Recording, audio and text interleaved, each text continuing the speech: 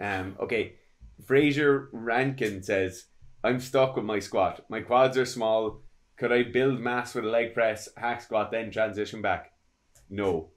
If you want a bigger, so right, if you want a bigger leg press, just go and use the leg press. But if you want a bigger squat and you've identified the weakness as being tiny legs, which my weakness was all back and hamstrings and arse and no legs, you need to alter your squatting to make that part of your squat stronger, right? For me, what I did was started squatting up more upright. So I just brought the bar back down on my back a small bit lower.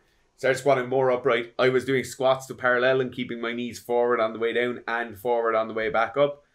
I still practice that to this day. Then when I went back full depth squats, there's absolutely no issue. You need to make your quads strong by doing squats, but by doing squats effectively. And then when you go back to whatever style of squat you want, you'll have stronger quads. The problem is you might build some mass in your quads when you're doing a hack squat or a leg press. You're not really building strength that's transferable.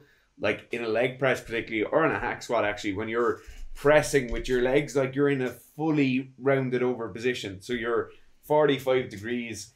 The legs are never going to lock out, so you're standing fully upright. So what you have is you have a hip flexor unit that's in flexion. You also have like the top of your quads aren't ever engaging fully because they're just kind of pushing away from you in a 45-degree angle. So it's not as transferable a skill.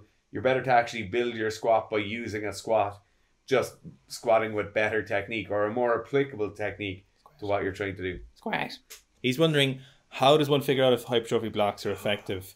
I love this. If your weight stays similar and don't have access to advanced body scanning equipment. I love this. So what you'll have to use, right, is you'll have to assume results from increasing in weight on the same exercises. Probably the best way to go about this. So you could also use the mirror if you look better. That's probably one of the prime goals of that.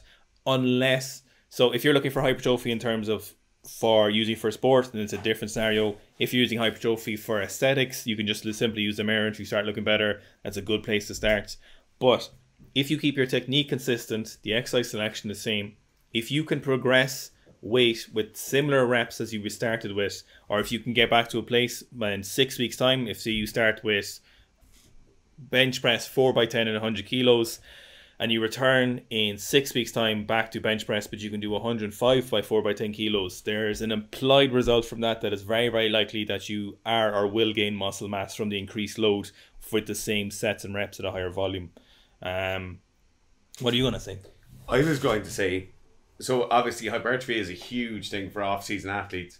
So it's something we deal with all the time.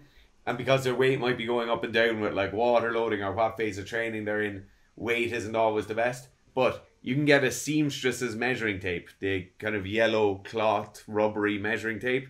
You can get that for like €2 in a pound shop.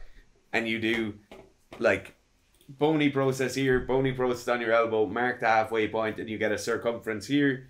You can do both arms, do the exact same on your quad, bony process on your hip, bony process on your knee, halfway point, get a circumference, and you do those measurements every week and write them down.